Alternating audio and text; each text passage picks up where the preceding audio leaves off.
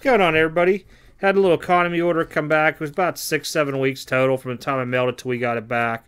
I only had 3 cards in it. Didn't have a whole lot I wanted to send. There's a couple orders like the economy. I got like 1, maybe 2 cards in. There's other ones I got like 8 out of 10 in it, that we sent in. So we'll take a look as they come in. So first up, this year's Bowman. I did hit a Valera Refractor. And, of course, the Bowman cursed with the PSA 9s continue. I can tell you now, with anything with the word Bowman, like Chrome, Draft, regular Bowman, with that Chrome, I think I bet like a 40% gem rate. It's horrible.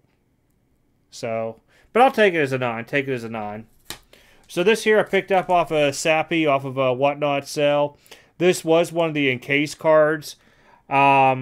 We both figured it was going to end up being a 9 coming back, which it is, so no worries onto it. I still think Trae Young very underrated for both value and talent out there. That he's a lot better, and once they get a team put around him, he goes somewhere else, he'll be a lot better. So I've been picking these up occasionally.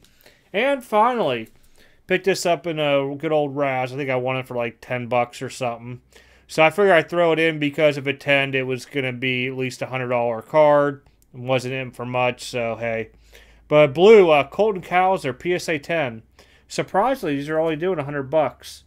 Really surprised. I guess he's not as good as I thought. I know a lot of people are chasing him in regular Bowman. And I also know Bowman's best takes a while until they get called up to really catch up in what the value is marked compared to Bowman. But not bad.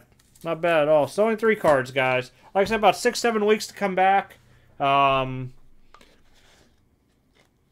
to think here. I have one from like over a year ago type deal that's been in assembly for like 3 weeks.